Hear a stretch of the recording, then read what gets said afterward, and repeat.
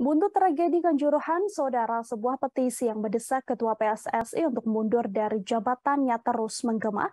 Dalam laman chen.org, setidaknya sudah lebih dari 30.000 orang menandatangani petisi tersebut.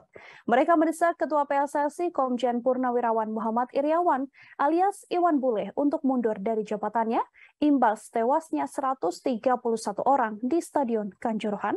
Seorang praktisi hukum Emerson Yuntho yang memprakarsai petisi tersebut mengatakan, sejauh ini belum ada satupun pengurus dan pimpinan PSSI yang mengundurkan diri dengan kesadarannya sendiri. Petisi kedua diunggah oleh laman yang sama oleh Perkumpulan Jurnalis Rakyat atau Pijar yang ditulis oleh Suhari Ete. Ete menyinggung soal skala tragedi Kanjuruhan yang menjadi tragedi sepak bola terbesar sepanjang sejarah Indonesia. Sama seperti Emerson, Pijar juga mempersoalkan laga Arema FC versus Persebaya Surabaya yang dilangsungkan tanpa mengindahkan rekomendasi untuk memajukan jadwal.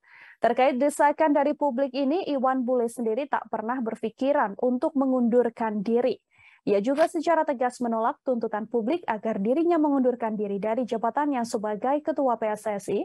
Iwan Bule menuturkan ia bertanggung jawab atas tragedi ini dengan bentuk kepeduliannya bertolak dari Jakarta ke Malang.